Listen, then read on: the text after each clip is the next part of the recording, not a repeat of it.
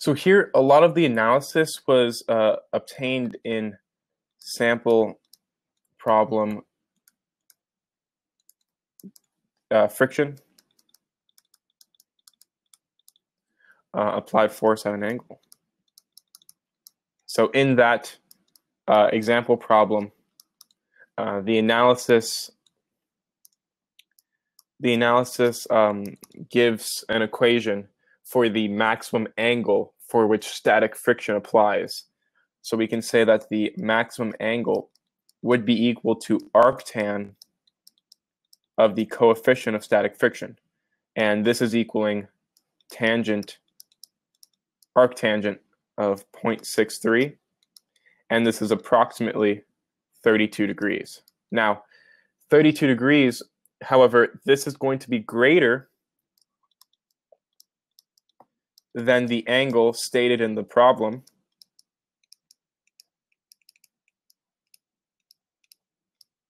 And if that's the case, my apologies, greater than. And if that's the case, the block does not slide.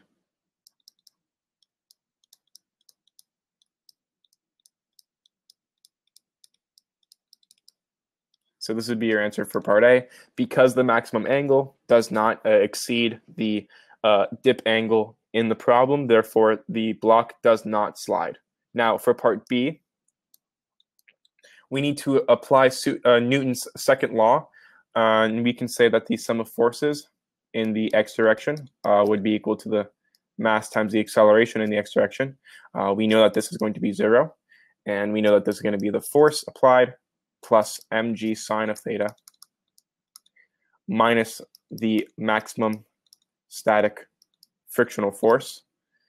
And we can say that the sum of forces in the y direction would be equal to the mass times the acceleration in the y direction. This would also be equal to 0 because the system has translational equilibrium in both the x and y directions. This would equal force normal minus mg cosine of theta.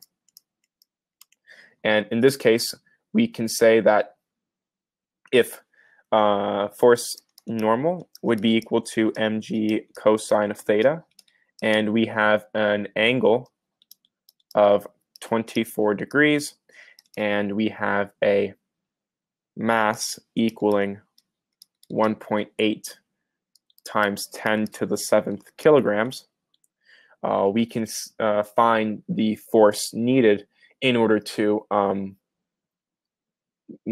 keep this block stationary, essentially. So the force would be equal to mg times the coefficient of static friction.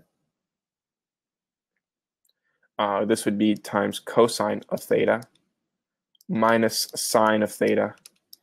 And once we plug in all of our knowns, we also can plug in that the coefficient of static friction equals 0.63. So once we plug in the mass, the coefficient of static friction, the angle, as well as the force normal into the the sum of forces in the x direction, we can solve for the force applied. So the force applied would be equal to 1.8 times 10 to the 7th kilograms multiplied by 9.8 meters per second squared times 0.63 cosine of 24 degrees minus sine of 24 degrees. And we find that the force is going to be equal to 3.0 times 10 to the 7th newtons. So this would be our final answer. Again, we have to round to two significant figures because our mass is only accurate to two significant figures. Therefore, we must round to two significant figures for that force. Again, 3.0 times 10 to the 7th newtons is your final answer. That is the end of the solution. Thank you for watching.